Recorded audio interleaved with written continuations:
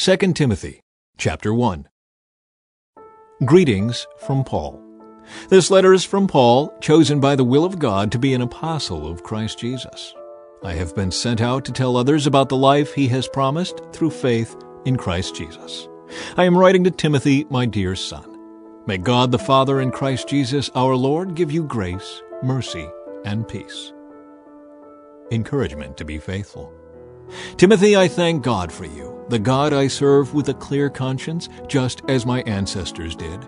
Night and day I constantly remember you in my prayers. I long to see you again, for I remember your tears as we parted, and I will be filled with joy when we are together again. I remember your genuine faith, for you share the faith that first filled your grandmother Lois and your mother Eunice, and I know that same faith continues strong in you.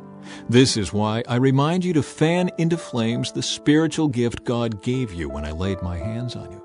For God has not given us a spirit of fear and timidity, but of power, love, and self-discipline.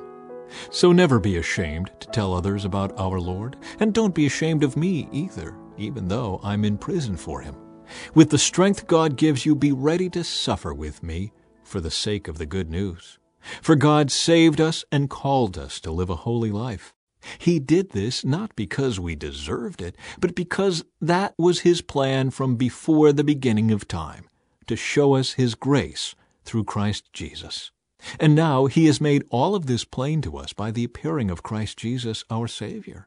He broke the power of death and illuminated the way to life and immortality through the good news. And God chose me to be a preacher, an apostle, and a teacher of this good news. That is why I am suffering here in prison. But I am not ashamed of it, for I know the one in whom I trust, and I am sure that he is able to guard what I have entrusted to him until the day of his return. Hold on to the pattern of wholesome teaching you learned from me, a pattern shaped by the faith and love that you have in Christ Jesus. Through the power of the Holy Spirit who lives within us, carefully guard the precious truth that has been entrusted to you. As you know, everyone from the province of Asia has deserted me, even Phygelus and Hermogenes. May the Lord show special kindness to Onesiphorus and all his family, because he often visited and encouraged me. He was never ashamed of me because I was in chains. When he came to Rome, he searched everywhere until he found me. May the Lord show him special kindness on the day of Christ's return.